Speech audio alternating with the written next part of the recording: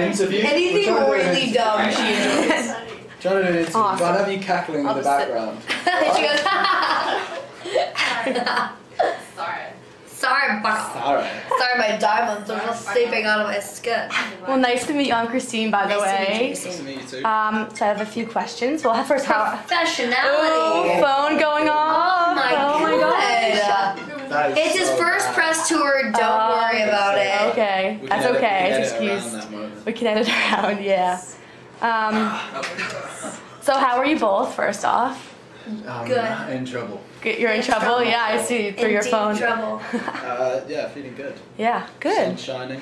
Yeah, now that's been a couple of days. It's been raining here. I don't know if you've been here, but it's been really rainy. I haven't. I was in New York, and it was kind of freezing cold in New York. Oh, really? It's been properly raining. Yeah. Nice. It's been kind of nice. I think it's necessary. It is necessary. Yeah, it needs to rain a little bit. But cool. So just a little bit about you guys. How did you first hear about the movie? What drew you, to the role and to the story? I went for a meeting at Sony, and I got told about the project then, and I already knew about the book, and so I read the book and fell in love with it. And then I read the script, and then we hired our director, and then we hired Alex and Nick and Micah. And what really drew me to the character was the naturalistic setting that the whole movie takes place in. I mean, everything is real world issues. It's things that we deal with every day, and they use kind of humans' greatest vulnerability against each other. Right. Awesome. You? For me, I was later on in the process, obviously. Not that late. Well, it was the script that I read first initially, and I think these the four waves. They're the initial four waves. They're like the fact that they're so kind of relevant to today. There's just fears that all of us have. Like I'm living where we live right now, next to a fault line. Right. Tsunamis. Earthquakes could happen any time. And like the things that are going on in the world right now, like the idea of an airborne virus coming in that can wipe out 97% of the population is pretty wild. Right. And realistic, yeah. So I think things like that just made it kind of jump out to me, and then the fact that it kind of then centers in on this kind of story of a lot of heart that kind of, that is ultimately just one girl who's a regular girl trying to save her brother's life. Right, awesome. Long-winded, but no, it's very well said. Really well put. We went down the long part. We meandered. We meandered, but we were there. No, it's okay. More than better. So, Chloe, did you read the book before you read the script?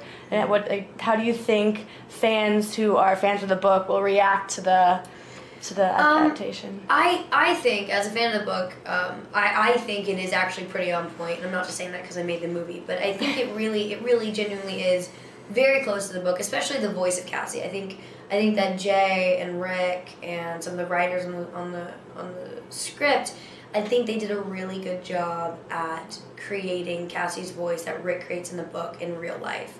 And obviously I think that was part of Jay and I just powwowing together and making sure that it was exactly the way we wanted it to be. I'm pretty proud of it. Yeah, and the twists that are in the book, I think it was really important to make those hit the same way that they did in the book. Like when those twists come in, you're like, hold on, let me just reread that. Right.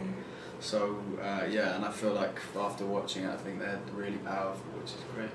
Awesome. Did you get to talk to Rick at all about your characters, or was he on set a lot? Yeah, on set a few times. Yeah. He's great. He was very enthusiastic. I think it was just for him. It's like this thing that he's had in his head, right? And that he wrote down on a page. All of a sudden, he's got like two people acting out his movie. I think it's shocking and exciting. Yeah. And he just seemed really happy whenever we came over. Like after a scene, he seemed really happy, which is good. That's what you want. Yeah, awesome. So what are your favorite qualities of your characters? General badassery. I just think he's like, I think he's like... He's just like a general stud. He's a bit of a stud, I think I love his wood chopping skills. I love the way he chops wood. I think, the way he does arms like this. He baths pretty well. I think for me it's like, he's very... in the lake. He's very measured. And I think I'm trying to be serious now. Schwitty, I'm trying to be serious. Schwitty, Schwitty. Schwitty. Yeah, he's very measured. I think I'm way less measured than he is, and I respect that a lot. What about you? Yeah, I mean, I think for Cassie, I am inspired by her courage and her kind of, her thought processes. I think that she kind of always takes the more calm approach to many situations when a lot of people would kind of break down and turn around and never kind of follow through with what they're talking about. So I think she's very strong-willed, and yeah, she's a great character. Cool. So if you could play any other role in the film, regardless of gender, who would you play? Sam. Sam? Sam. Why is that? He's got one of the best characters in the whole movie. He's a good character. Yeah, he's good. He's going through a lot. Got a lot to deal with. How about you? Obviously, I'd want to play Evan Walker now. You know I like a little bit of I me lit up know, inside you there. wanted that. I'm Oh, sorry. man. Probably Maria Bella's character. Yeah, I think Cool. she's got a really great character arc. And Evan Walker's pretty cool too. And I probably wouldn't mind doing that because there's a lot of twists and turns. And there's so much dynamicy to show. Oh. I know you wanted that. I know. So next, there's a lot of action sequences in the film. So do you have to undergo any training before filming? Yes, I did. I had to train how to fight, how to be a lethal killing machine, weapons and disarming and you know The cool stuff. the cool stuff that looks really cool, but there was often moments that Were not cool. Well, no. Most moments were not cool. I don't remember No. them. I personally don't remember them, but Chloe has this Plethora of knowledge, this crazy really. recollection of these things. Yeah, every time you fell. Yeah. Did you fall a lot? I don't remember. I really don't remember it. I just don't remember. I like the. I Is it just blank? It's a have blank a space. brief flashback to flying through the air after tripping up on a tripwire and like being in the air for 5 seconds, but that could have been a dream. That was not a dream. You did, in fact, practically fly. You practically did. So I'm the He's first, not quite as I'm the coordinated first- as Yeah. Evan Walker. Oh, I'm the got first it. man to fly. No. I'll take that. Take that, Armstrong. I'll take that. It's okay, they just cut those scenes out of you falling. Yeah, exactly. Thank God. Yeah. Clumsy, Evan Walker. So if there was a real alien invasion, do you think you would hide? Do you think you would last? If not, which wave do you think would take you out? I get sick really easily, so I do think the avian flu would be the one for me. You do get, yeah. I get ill really fast, so that would probably be the one that would take me down. But I think I could probably survive the tsunami. I could probably survive the EMP for sure. Even the snipers I could survive. It'd just be that little middle part. Yeah, you just have to like lock yourself in a bunker somewhere. I'd have to So go. that I would the like avian literally flu go in the won't middle get of to you. nowhere. Yeah. But the problem is there's birds flying around, so even if like Right.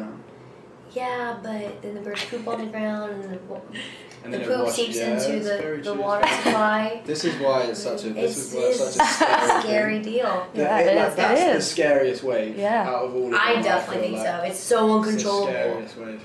Because how don't outnumbered know. are we to birds? I think it's like for every one human, it's there's like 700 or something. yeah, it's something like There's 7,000 There's birds. a 7 in there, isn't there? I remember from the from the voiceover I did in the movie. So there's 7, or maybe even 70,000. I think it's 70,000. It's something A wild. lot of birds. It's literally like Yeah. it's And if they all quintuplet. had of some us. something that could kill us. Swine flu was just in pigs. Do you know what I mean? Yeah, Thank it's true. God there's not 70,000 pigs That's per true. God, yeah. human. Nice. I've just imagined so I many know. pigs. Yeah, all over the Just place. So many pigs Yeah. all over the streets. Loads of them, yeah. So are there any, like, besides you falling, any behind the scenes anecdotes or anyone being a really big prankster, anything like that? I think Sam was someone that was always laughing. Zachary Arthur. I feel like in every scene there was a moment where he would giggle. Like there's one scene where we had to kiss in front of him, and he literally every time after I had to kiss him, I turned back around and see Zachary. He'd be like, Yeah. Because he saw it as like, oh my god, Chloe and Alex just kids. Yeah. And it was really funny for him. Yeah, there's a moment where I kind of like burst through the ceiling. He's and like, land. He was just like, whoa, I don't want to do that. And then occasionally he would just like look at the camera. Yeah, occasionally he's like, yeah. and look away, and then. Oh, he's a dude. He's a little man. He's a little dude. Good at soccer too. Yeah. So last question, really quick. So what do you hope fans take away from the film after seeing it? I think the familial love. Familiar. Mm-hmm. I hope they like kind of come out of there and cool. Well, they'll probably be with their parents, maybe some of them. Some of them for sure will be with their mom and dad or their friends. Yeah. Yeah. I hope it makes them think that some of the issues in their life don't be mean worse. quite as much. Mm-hmm. Yeah. Mm-hmm.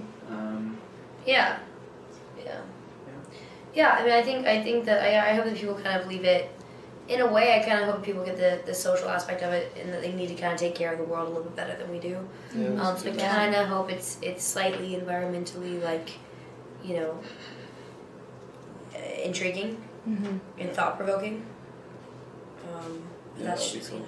I hope It's a cool thing to think about, actually. Like what? that I could maybe impact people in a certain way, other than just enjoying a cinematic experience, which I hope they do that too. Yeah. Yes, both. That comes first. First and foremost, I hope you totally love us. Hope you dig our job. First have fun. Yeah. First have fun. Then learn something. Yeah, man, like, for sure. Yeah. But like, first of all, how cool are we? Anyway. Awesome. Speak for yourself. Well, thank you guys for talking to me. It was really nice meeting you both. Nice meeting you. Thanks for helping me with my camera because yeah, sure. I Let's needed- just make sure that did record. I think so. Oh, imagine. You can. Here you go.